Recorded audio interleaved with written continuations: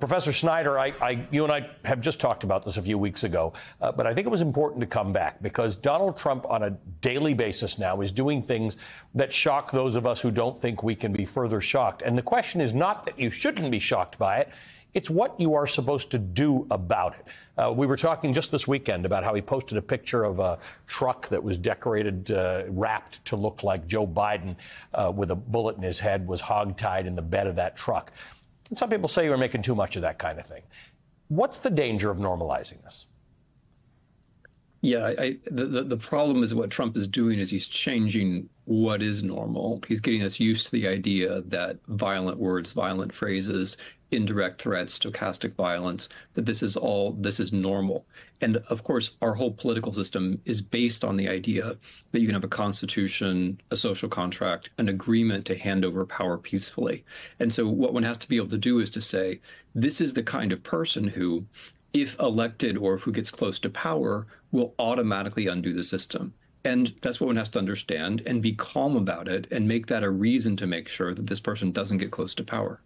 Get close to power is an interesting term. You made a reference to this in a recent article that you wrote on your Substack. Getting close to power is not the same as winning power. You've made the point that Donald Trump is setting up a situation in which on November 5th, he doesn't actually have to win more votes than Joe Biden to achieve his goals. I don't think in any of these elections in 16 or 20 or 24, Trump has ever believed that he was going to win. And every single time he said in one version or another that it was going to be stacked against him, people were going to cheat, it was going to be rigged against him. I don't think he has ever actually had the notion that he was going to win the popular, the electoral vote. I think each time, but now with increasing violence and I think an increasing fervor and fear on his side, he's just tried to get close enough that he could stage something. I think he was genuinely surprised in 2016 when he won.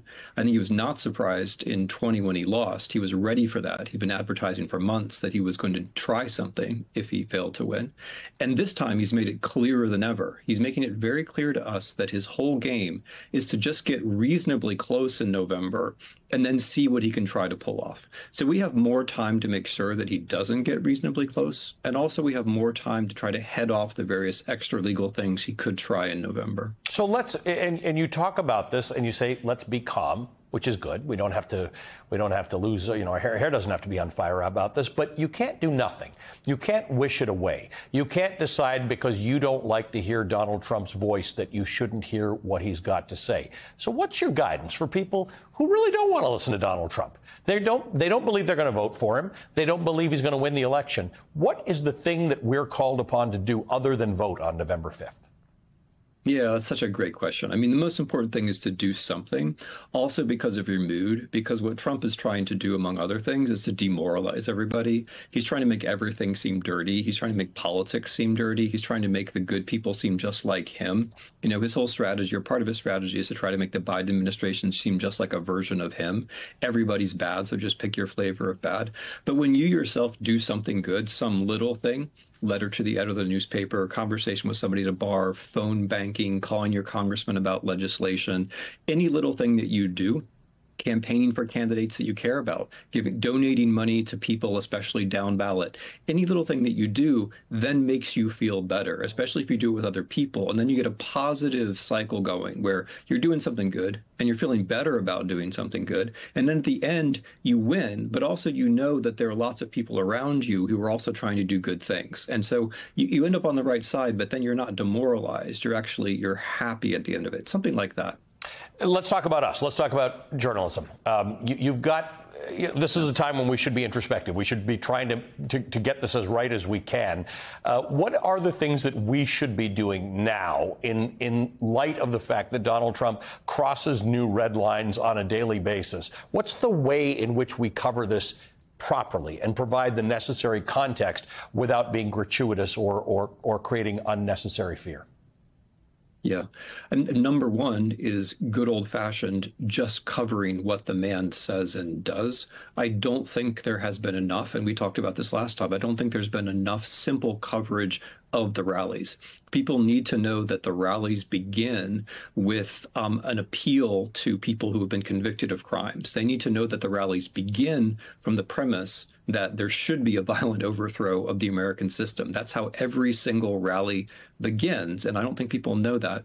The second thing is journalists have to accept that both-sides-ism is suicide for democracy. If you just say there are two sides to everything and I'm going to find my way into the middle, you're always going to give the people who want to overthrow the system an advantage, because you're always going to be sharing your legitimacy with them. You're going to be giving your legitimacy to them. People have to be able to cover the election in such a way as to say, this person is A and this person is B, as opposed to I'm going to somehow find my way into the middle of them and give each side a voice.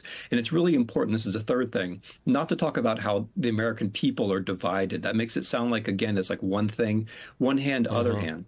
It's not the people who are divided. It's that we have an extraordinary election in which we have an unusual candidate who has already tried to overthrow the system once and tells us basically every day that he's just aiming to get close enough that he can use violence to overthrow it again.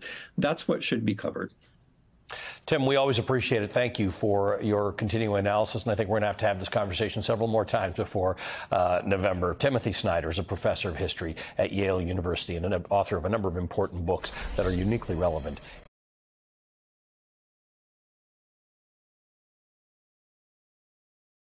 Hey everyone, MSNBC has a new and improved app. You'll get real-time alerts and analysis, live blogs, in-depth essays, video highlights, and the best 2024 election coverage. Download the new MSNBC app. Here's how to do it. You tap on the App Store on your phone. You hit search on the bottom right corner. You type in MSNBC. You click on the MSNBC app. You click on Get or the cloud icon and enjoy it.